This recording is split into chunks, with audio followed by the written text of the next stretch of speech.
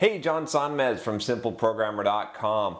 So I got an interesting question. I've been getting a lot of emails about my blogging course. If you haven't checked it out, you might want to. I'll put a link to it in the description, but I have this free 3-week blogging course that basically takes you through the whole process of creating a blog and becoming successful with it. It's called How to Create a Blog to Boost Your Career. Like I said, you can follow the link there. But basically I go through this whole process in 3 weeks of 2 lessons each week, teaching you how to create a blog. About, I think around 1,000 people have gone through it so far. So it's been pretty successful, but I've been getting a lot of good questions. So a lot of the questions will probably come from that, that I'll be doing in the next few weeks here.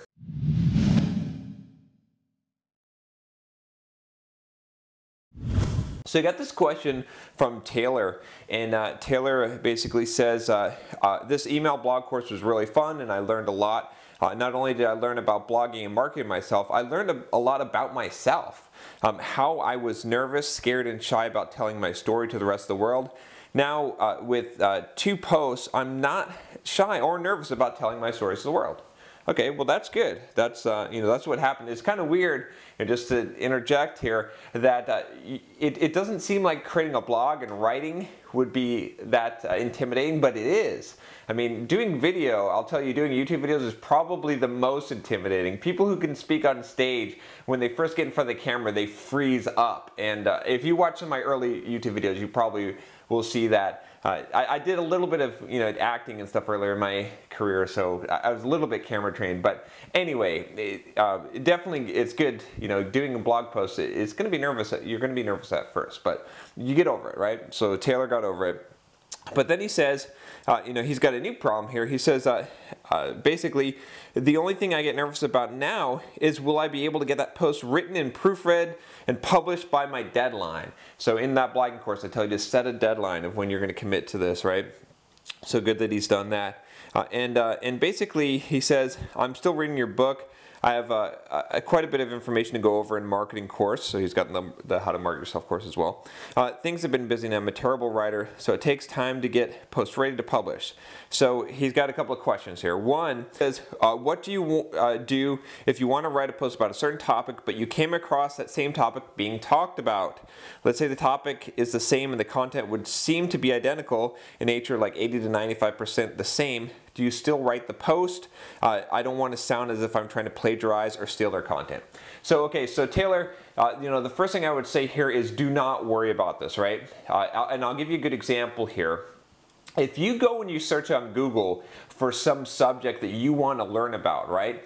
If you see 5 or 6 blog posts that essentially, are different variations of the same message, that's a good thing, right? You're pretty happy about that because it means you're on the right track. When you see just one blog post out there and you're like, not sure if this is correct information or not, it's a little bit harder to make your decision, right? I'll frequently do a search on some problem that I'm having, and I'll see a few different blog posts and I'll read through all of them, and each one was valuable, especially if it reiterated some of the same stuff. Now, I'm not saying go out and plagiarize it. I'm not saying go and read these blog posts and just plagiarize them. But what you might want to do, this is actually a good strategy, is to read some of the blog posts on the topic already and rephrase it, make it simpler, cover the things they didn't cover, make it easier to read, figure out what is wrong with their post and make yours better. It's not plagiarizing, it's a totally different thing. You're just creating something new, creating something better from what was already out there and what was already popular. I've done this with several of my blog posts. You really don't have to worry. It's not like writing a book or writing a term paper. This is your opinion, and hey, if you want to write a blog post about a subject that's already out there, the world is so big, go for it. Do not even worry one bit about this. If you feel guilty, if you feel like you did grab a lot of good information from another blog post, cite them, link to them, and say, hey, I got this from here. Just be honest, and no one is gonna be upset about that. So go for it. Do not worry. The second question he said is, how many times do you proofread an article before publishing it?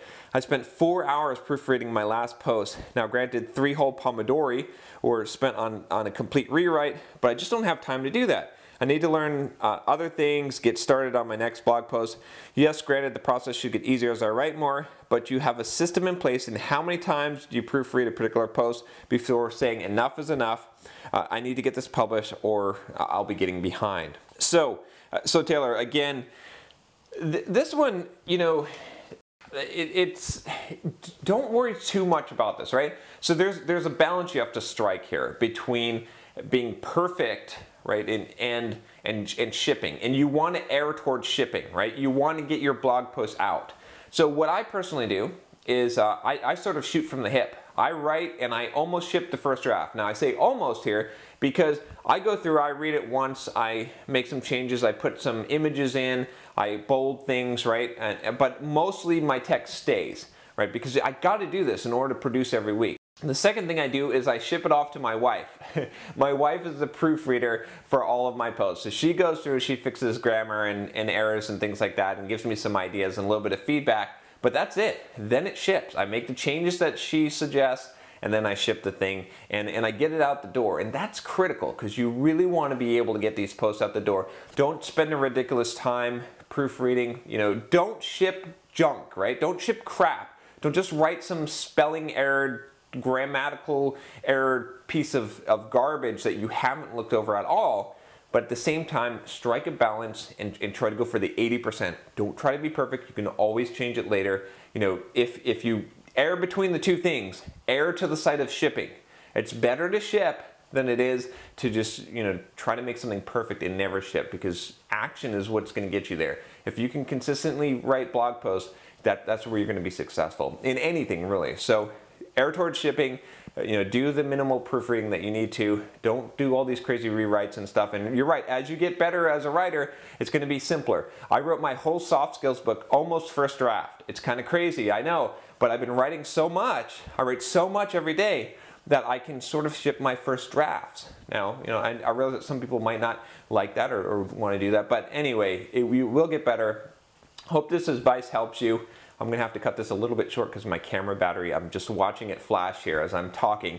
All right, that's it. If you like this video, please subscribe to the channel, share it with your friends, and comment below if you've got a comment. But if you do one thing, subscribe to the channel.